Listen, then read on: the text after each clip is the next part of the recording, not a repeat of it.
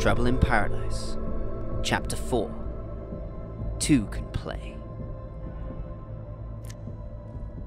After days of searching through defunct IMC facilities, I have located something promising on one of Gaia's islands. A lone fenced structure. It should hold the information I need. Oh. A BRD-01 automated infantry unit.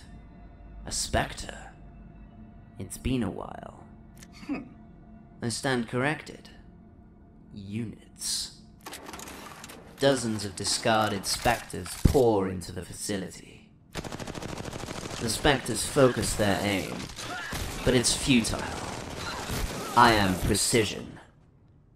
Perfection. Pitiful. And they were programmed as elite combat units.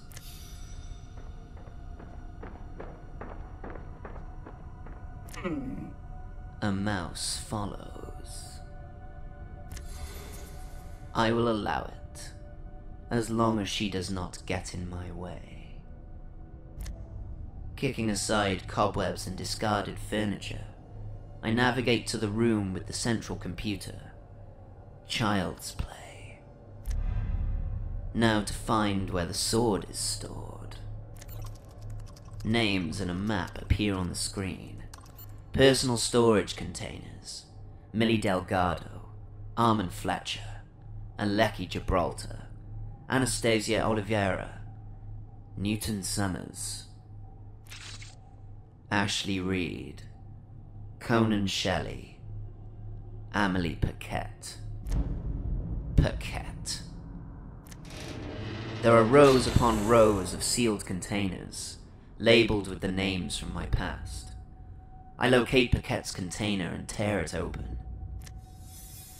There it is. I lift the dusty sword. Old blood still clings to it. My blood. Paquette, you used this sword to kill me once. That won't happen again. My human weaknesses have been corrected.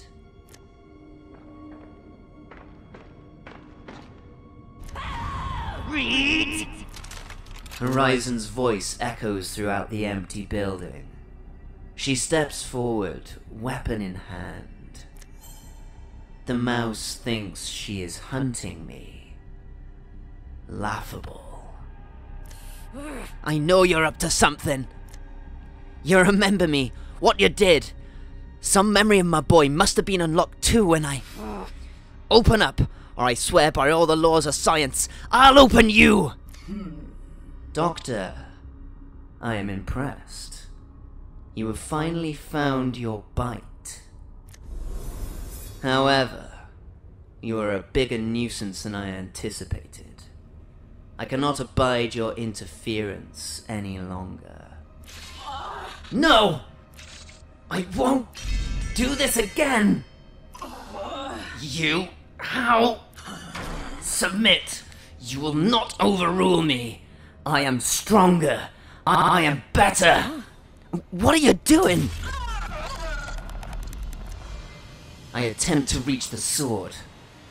A war is waged. My joints buckle and convulse. I feel my body scrambling on the floor like a rodent. She's winning. Didn't it take another step? My vision glitches.